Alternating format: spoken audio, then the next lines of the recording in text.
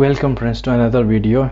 In this video we'll be seeing how to install InfluxDB and installation as well as the setup. How to see they have also a web page where you can customize the database and see some of the data out of it.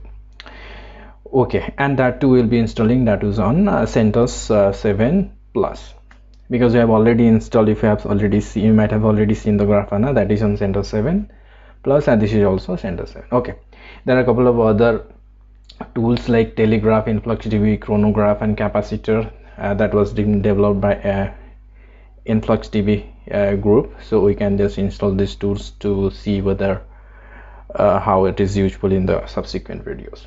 Okay, let's get started.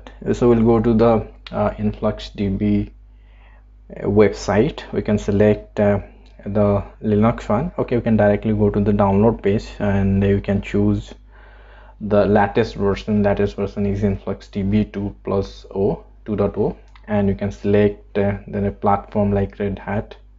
Okay, I don't think it's ARM. I don't think it's ARM, so I need to choose okay, the other one, I guess. So this won't work.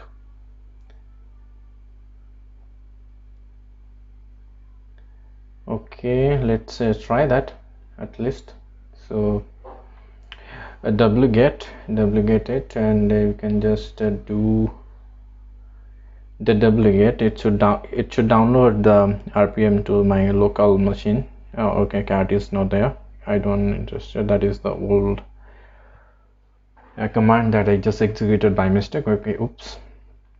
Okay, let's see what is the machine configuration. Let me first try to get the machine specifications like the OS and the CPU configuration and the memory, that sort of thing. Okay, you can do it like cat. It is a message of the day, and then pipe grep with memory or other parameter. Okay, as you can see, OS is CentOS 7.7, memory is 120 GB, and swap is also 126 GB RAM. I think they're pretty cool. I think we can install the InfluxDB with a minimum 64 GB. It would be sufficient. I think 120 GB, I think that is also good.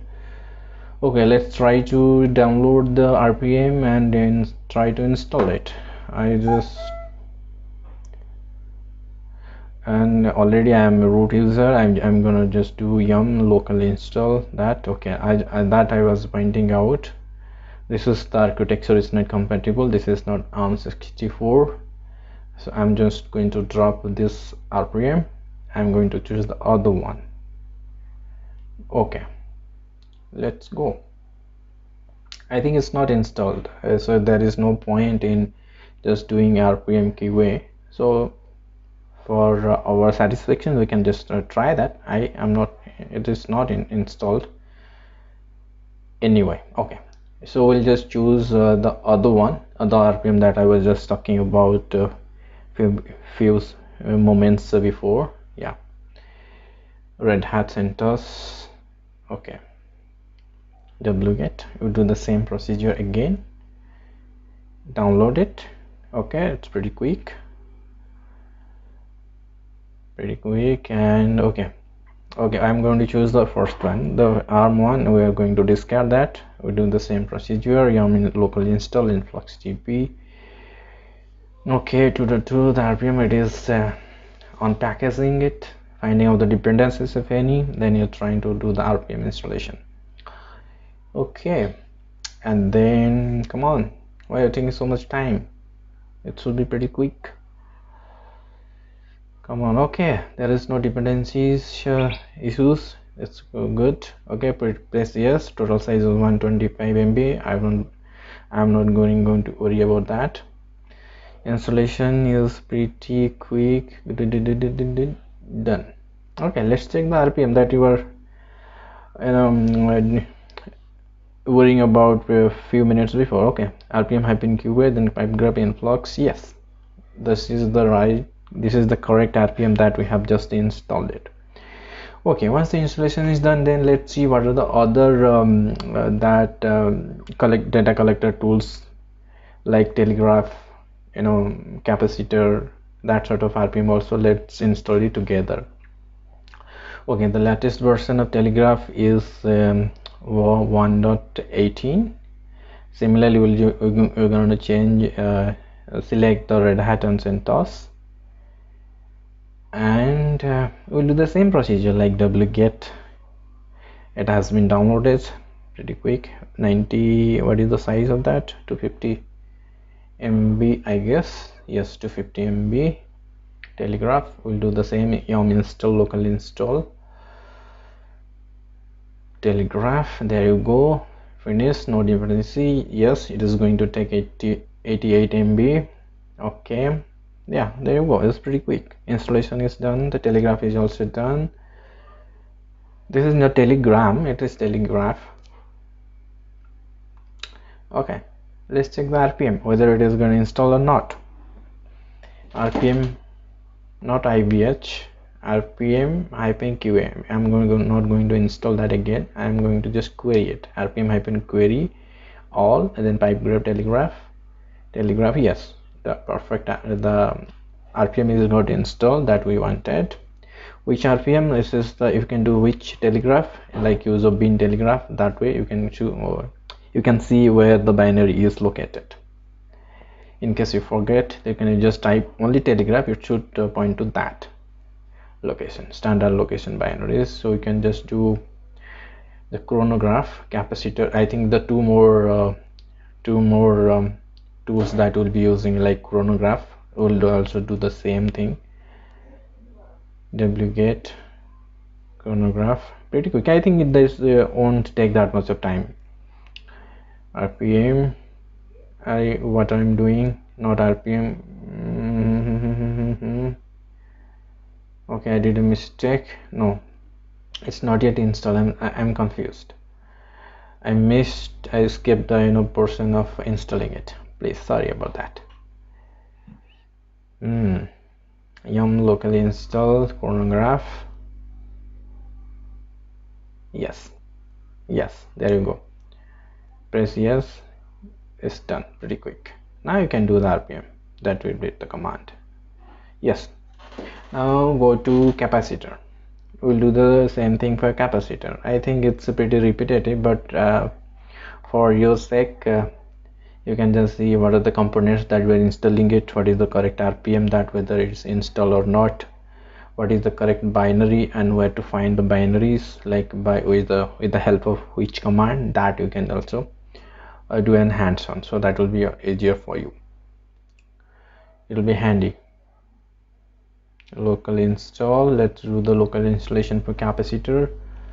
It is not the electrical capacitor, that this is capacitor with a K. Okay, there you go. RPM -query capacitor. Yes, this is the correct RPM. I think this is the latest RPM that we got from their website. And yeah, there you go. User bin capacitor. This is the binary where it is located. Now what next? We should go and how to set. Now our installation process is over. Now we'll go to the setup process. So let's see the website. Is there any other steps that we should take care before starting the service? Is there any configuration that we should take care? Let's see, what does that command give? Can I directly start it with the default configuration? Yes, why not? You should be able to do it. Okay, InfluxDB. This is the daemon version, and you can do version is like 2.0. Yes, you can use service InfluxDB. D you can just mark the difference. InfluxDB is the daemon and this InfluxDB is the database. DB you have to start it. Once you use the service command, it will just redirect that to the system control. Then you can see it has been started with the port number is 8086. There you go. Is there anything that I need to take care? Okay, let's go to the website. I believe yes, either you can change the data path default to some other location that you have, because that default path might have some space limitations. Okay, These are the parameters either you can configure in that configuration file like etc default InfluxDB2, or you can pass it to the service command like leave system control with argument 1 or argument 2 like the user bin influxd command. Okay, once you configure that, then we can able to start the service.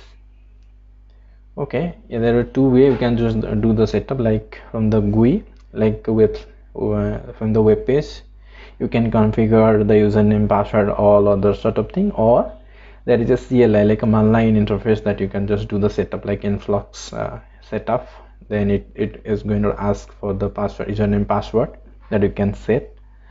Okay, we're just going to see the web because web is pretty interesting.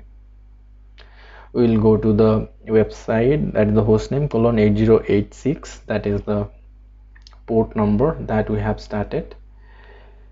Okay, what is the username? We can give something like I think admin is best suit. Okay, we'll give admin. Password, okay, I will type something, but I'm not going to tell you. Okay, this is password. I think retype the password. Okay, both are matching.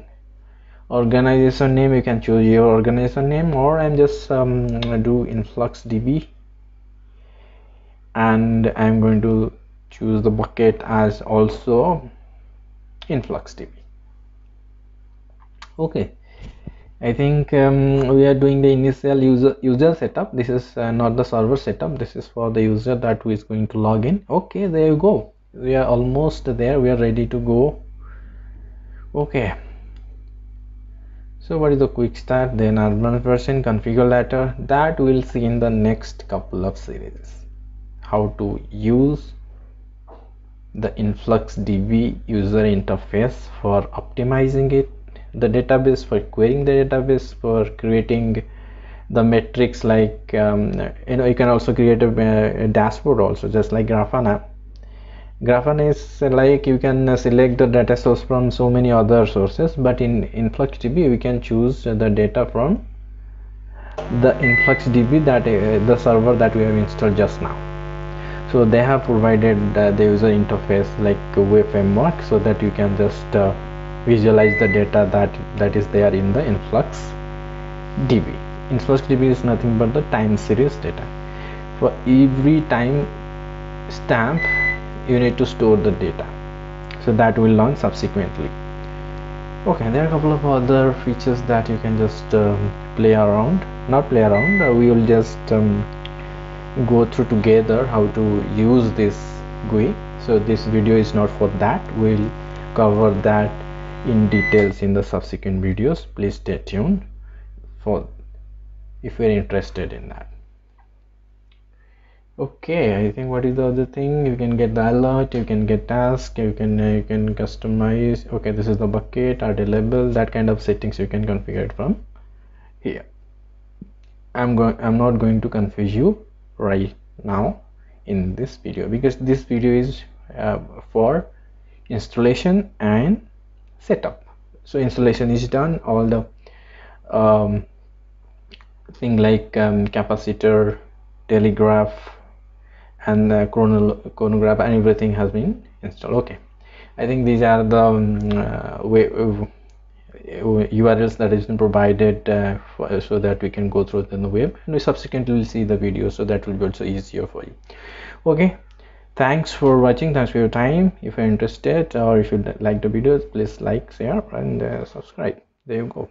Thanks, stay tuned, bye bye.